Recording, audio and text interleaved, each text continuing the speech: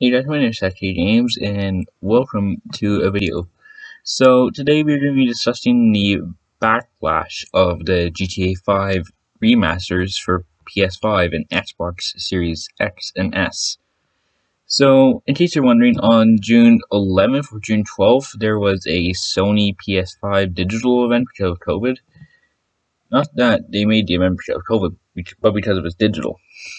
So they announced GTA 5 for the PlayStation 5 on there, and I think I did a video about this a while back, like a few months ago, and it got a lot of backlash.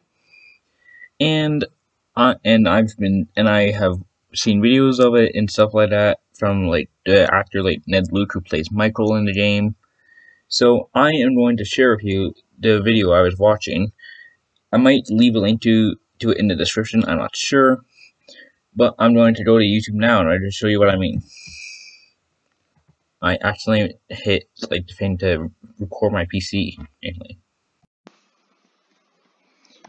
So this is the tweet that Ned Luke sent out because of this video from, I'm not sure what his name is, but I'll leave a link to it in the description below. But here's the tweet he said. Memo to haters. Every year we get an entirely new batch of players / fans. Some parent finally says yes to the kid who's been wanting the game forever. If they have a PS5, they will need that version. Get it? Jesus.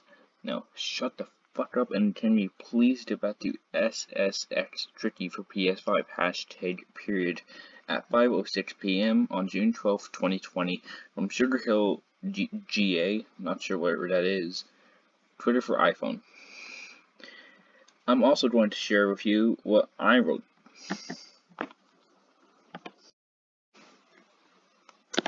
So this is what I wrote earlier today, about an hour ago apparently. And so this is what I said. Honestly, to stop the backlash at Rockstar for remastering GTA 5 for PlayStation 5 and Xbox Series X/S. Every year a parent lets their child play a game for the first time. They end up with a Series X/S or PS5 doing the other version of the game.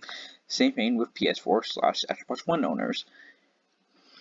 So fucking mad that people think berating and yelling at Rockstar will make GTA 6 come out quicker. Look at what happened to Cyberpunk. Do you want that? I personally think that this gen will be the last GTA remaster you're getting a fresh game, most likely in the next 10 years from Rockstar. I will be making a YouTube video on this later today.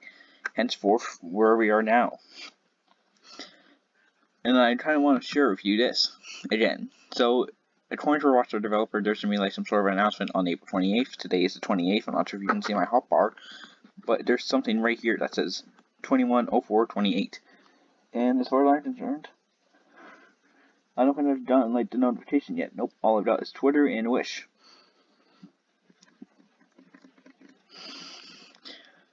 So, yeah, Rockstar developer here just heard that GTA. Yeah, so again, 4chan isn't exact. I don't know much about 4chan or the GTA 5 leaks. All I do know is that when there's something big like on the console forum, is all hop on the boat to see about it.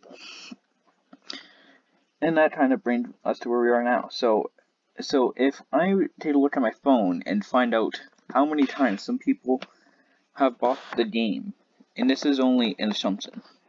So if you own the Xbox 360, PS3, Xbox One, PS4, Xbox Series X/S, and PS5, and PC, if you've all owned those consoles, you would have purchased the game 1, 2, 3, 4, 5, 6. You would have purchased the game 7 times. That is ridiculous. So that's like, what, once for each console?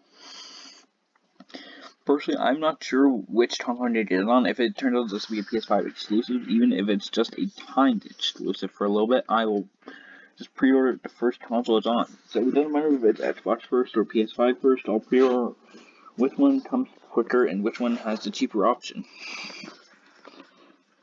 I might actually just end up trying on PlayStation 5 because, well, I wanted to see what the game would look like with max specs.